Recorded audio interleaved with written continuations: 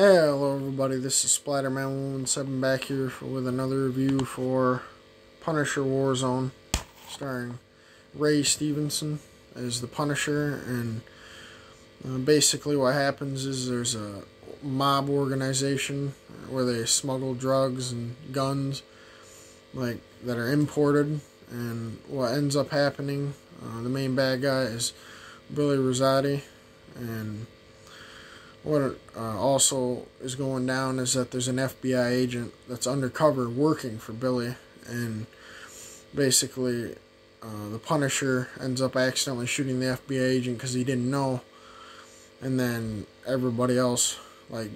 gets arrested, but Billy and the Punisher were getting, they were in a fight, and then he threw Billy into the bottle thing, and he got really disfigured. And what ends up happening is that they have to use plastic surgery because there was no skin on him at all that was there, and he's all cut up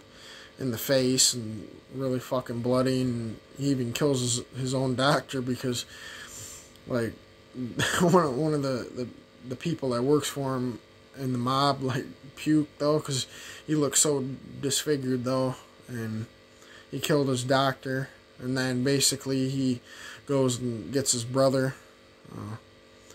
James, or Looney Bin Jim, but he doesn't like to be called that. So anyways, he goes and gets him in the hospital, or the insane asylum, and they basically go on this one-man army thing, and they get a shitload of gangsters and from different, they get Russians and gangsters and stuff, and that come into a hotel, and the Punisher's gotta go in there and fucking kill Billy. And they take Microchip, if nobody's seen the comics, but he's pretty good in it. I don't know the actor's name, but anyways, Microchip has been taken hostage, and then this one girl, the mother, that the husband that Frank Castle shot, the FBI agent, her wife got taken hostage with her daughter in the hotel, and Frank Castle has to go in there and kill them all. And I would definitely say this is more towards the comics of him just brutally killing people and shooting them and blowing their head off and just beating the shit out of people and throwing them through windows, and he kicks down doors and kicks ass, and has an M4 and a Beretta M9 that's 3-round burst, so that's pretty cool. And I mean, it's a really bloody ride, and basically what ends up happening is that he goes and Frank Castle kills Billy and roasts him, and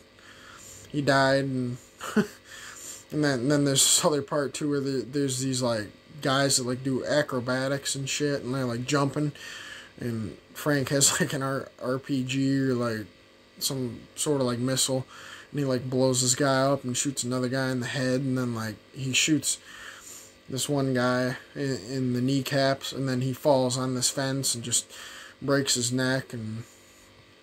what I say, this is my favorite Punisher. I mean, I really like John Bernthal on the show. I like Thomas Jane, and I also like the 1989 Dolph Lundgren movie. But